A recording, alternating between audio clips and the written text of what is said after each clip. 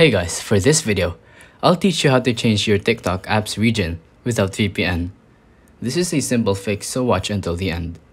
The first and obvious step is opening TikTok. Go to your profile and then tap on the three lines. This is where your settings are. Now, go find language. And then, preferred languages. So just scroll down here and then type your preferred language and also here. That should fix a bit of the problem.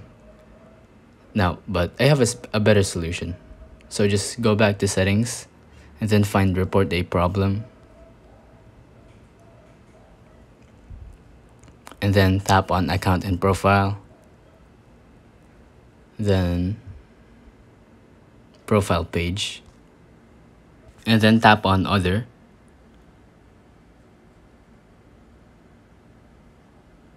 So just click on need more help and then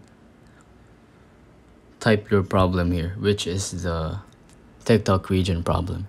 It's that simple. If you think this video is helpful, please consider liking, subscribing, and hitting the notification bell.